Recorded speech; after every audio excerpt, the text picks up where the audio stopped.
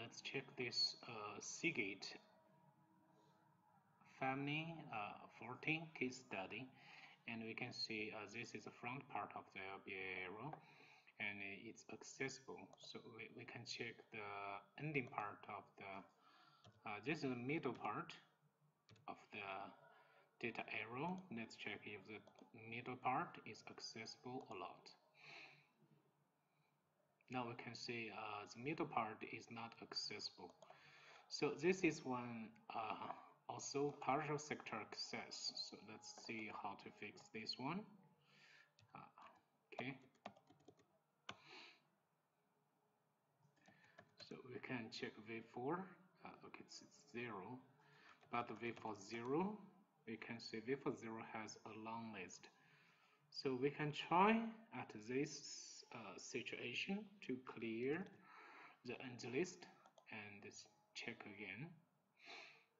The translator operations end list.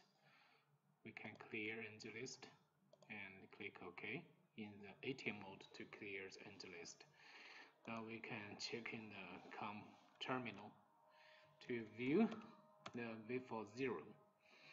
Now the end list becomes empty. We can try to regenerate the translator.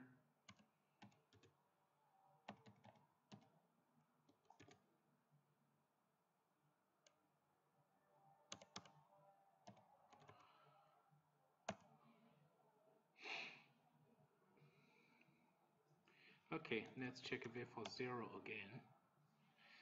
So at this time, we can check the data arrow, and we just check the ending part. Sameness. Click again.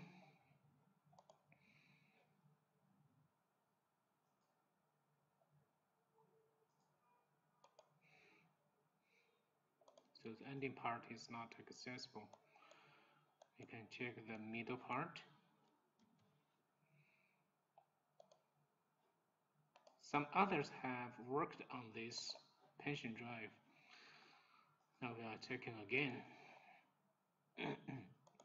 Okay, so we need to use the DF Seagate auto partial sector access.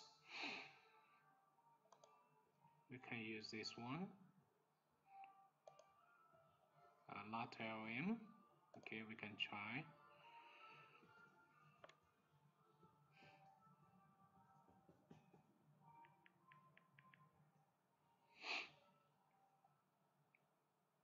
Let's wait and see. This is the auto partial sector access repair.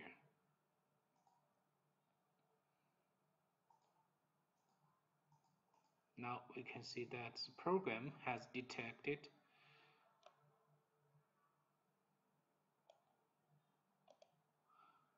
the first bad location.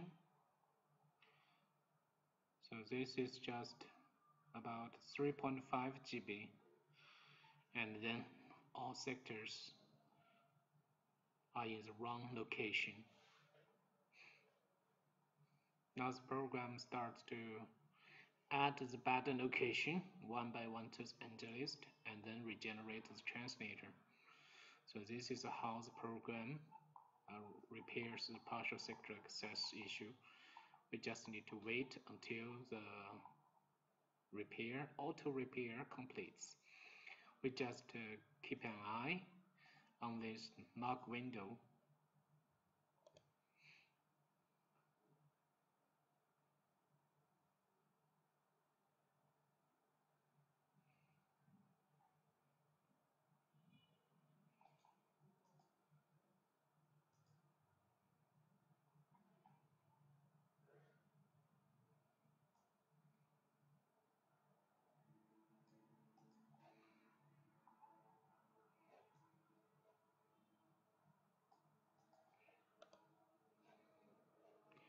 So this client has two cases, and both cases have the partial sector access problem. So let's check. This is another case, SATA This is SATA 1. And we can check SATA 0.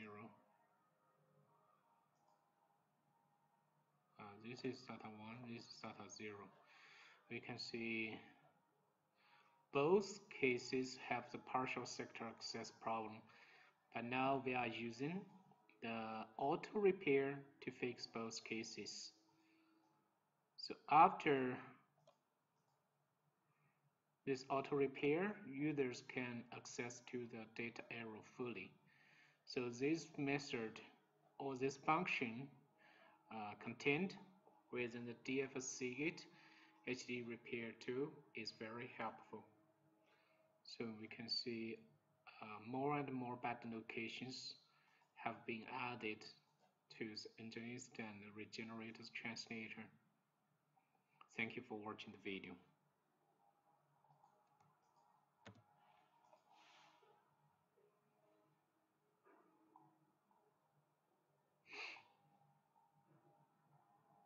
Just need to wait.